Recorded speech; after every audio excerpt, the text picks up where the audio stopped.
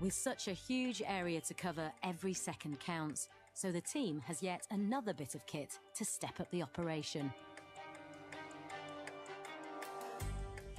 So as well as the manpower and the dog and the little drone, they've also got something else in their arsenal. So this is a fixed-wing drone. It just flies like an aeroplane, really. Can I lift it? Sure. Can I see how heavy it is? Yeah, take a look. Wow. It's quite light. Oh, that weighs nothing. And how is this different to the other one that you've got flying around?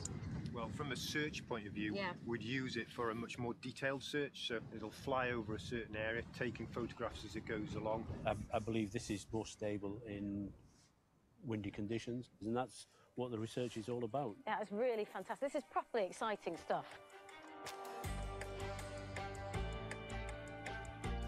The fixed-wing drone is launched in a matter of seconds.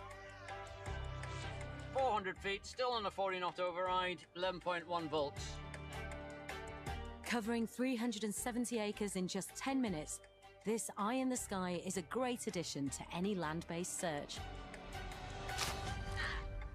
I like that. Perfect landing. Thank you. Fantastic. Right, should we get the memory card out now? Let's do that. The data from the memory card can take around an hour to download, but sending a team on foot to search the same area could take twice as long. At the control trailer, the hundreds of photos taken by the drone create a detailed image of the area. And I think we've found something. Right there.